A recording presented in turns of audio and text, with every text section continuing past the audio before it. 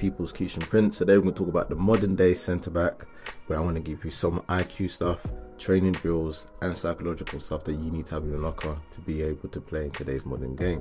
As you know, we're doing the technical, social, mental, physical, and also what to do in and out of possession, and also some drills to help you to get better.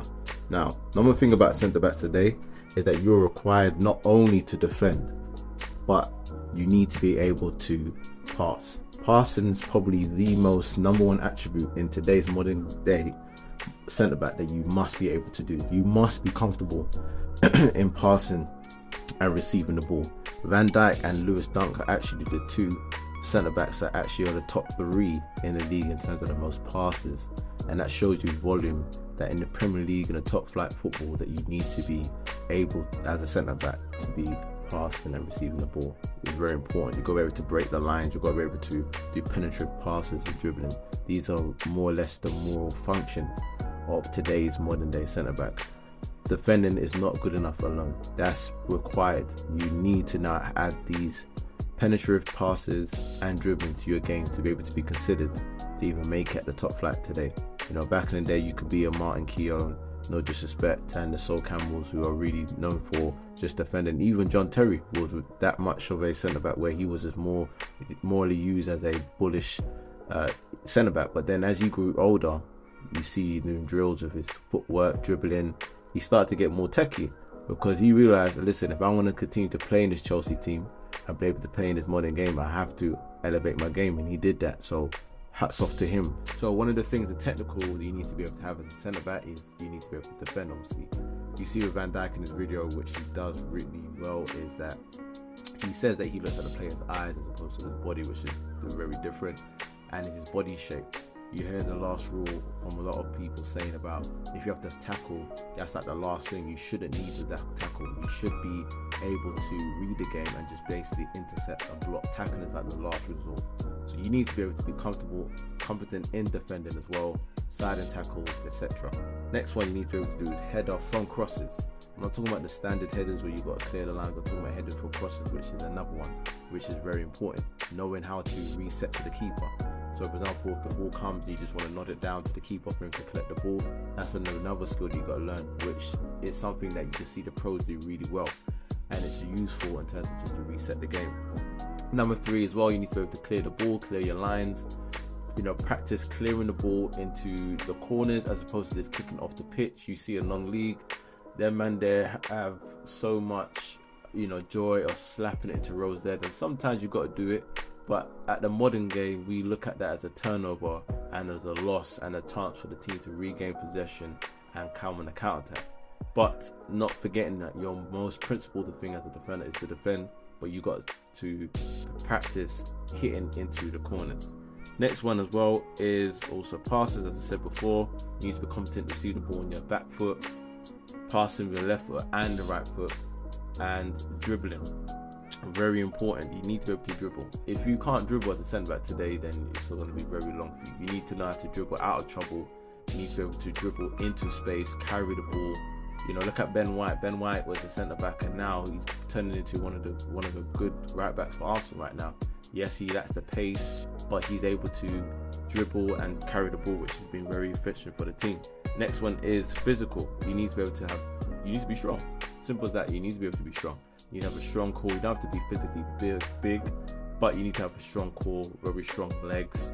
More or less, your legs need to be a powerhouse in order for you to keep the balance and strength. Focus more on your legs and your core. Upper body doesn't have to be too big. There's players that's 5'9", 6 foot that's made it at the top flight. So you don't have to be huge to be a centre back, but what you need to have is strong legs to be able to manage, you know, strikers, etc. You need to be able to have quick hips in order for you to power forward, so explosion, so doing stuff like power cleans, deadlifts, hip thrusts, etc. are very important to make sure your hips are nice and strong to be able to push off of the back foot. Also, you need to be able to have good lateral ability, that's moving side to side. So you need to have strong obliques and adductors muscles.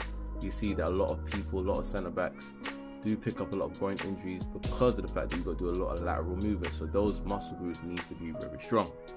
In terms of mental, you need to be able to read the game. You need to be probably the smartest players on the pitch behind the centre mid because you're going to see the full picture of the game as opposed to a striker, for example. So you need to be able to read the game, read when the play is going to happen.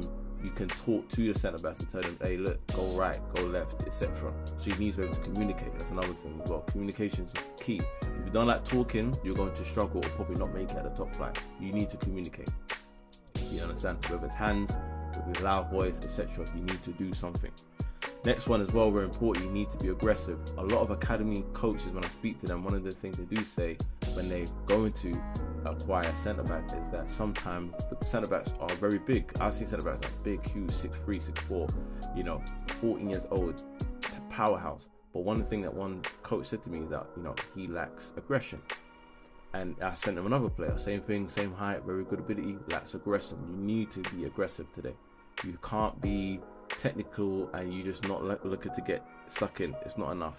Now, when you're in possession as a centre back, you need to be able to drive the ball when the space opens up. You need to be able to do number 2, which is break the lines. And number 3 you need to have in your locker is disguise passes that could be reversed back inside or out wide. Because this is very important. Saliba, Gabriel, Van Dijk, all the centre backs you see will always do disguise passes because you need to be able to have that in your locker. If you don't, then your good pass is going to get blocked off. Like if you watch Newcastle Arsenal game, one thing that Zinchenko did really well was that he kept on breaking the lines. Because you can go sideways and sideways, but it's not enough. You've got to be able to break the lines in today's game because how well drilled teams are. Number 3, or should I say number 4, is you need to be able to do diagonal passes. So if you're playing on the right side, you need to be able to do a diagonal pass to the left winger into space, over the top, clip passes, etc. You need to be able to have that in the game. Yes, it's good to go long when it's on, do it. Okay, and you need to be able to support or do under support to your midfielder. So under support means when it's not on, can you get into an angle so that the centre mid can play it back to you and then you can play it to another midfielder. You understand? You need to know when the option is on for you to reset and get your body's position to receive the ball when it's time to reset the ball, doing horseshoe passes. Out possession, as I said before, you need to know how to organise the line. Now, in terms of drills, okay, I recommend, if you're going to be a centre back today, to do 10-yard simple wall passes and do 1,000. So you do right foot touch, left foot pass, left foot touch, right foot pass. Practice then receiving on the outside, doing 100 outside, right foot pass, right foot, outside left foot pass, left foot. That's 100, and then you do instep, right foot pass, instep, left foot pass, 100, all the way to 1,000 a day for you to get clean and to be efficient in your passes, because you're going to make mistakes. So it's like reps. If you do 10 reps of passes and you go into a game, then I'm telling you, then most likely then you're going to do a lot of turnovers if you're not a person that's born with great technical ability to do passes. You need to be able to do feints as well, dribbling through cones. A good drill to dribble is to get a cone, set it at 5 yards, drive through, and then have 2 close cones, and you just do in and out, and it looks to pass. Don't try and there's some centre backs that you think you could just go through like a Ronaldinho. Know when to release. Next one as well, you need to be able to do a different type of passes when you're receiving the ball, to open up your body, to play it to your right back if you're playing on the right side of the defence, or to your left back if you're playing on the left side of the defence. And also another thing which is important, which will be hard, but you need to find a partner, is to practice to do diagonal passes as well. Diagonal passes are very important because that is going to be able to be a locker that teams will know, okay, we've got to press him early. If you don't press him, so then you're going to watch this. If you're known for a person to do diagonal passes as a centre back, then the team will need to press you. And then what will happen is then they will commit and then space opens up for you to play inside. So this is why you need to know how to do. You also need to know how to react, having good reaction drills to be able to turn, press. So this reaction drill I used to do with switch on is there'll be cones around it. Wherever colours it will go to, I'll go run to that cone, go back into position. If it says blue, if it says up, I'll go back diagonal. Just reaction. Do it at 0.3 or 0.4 hundredths of a second, so it's nice and sharp like game.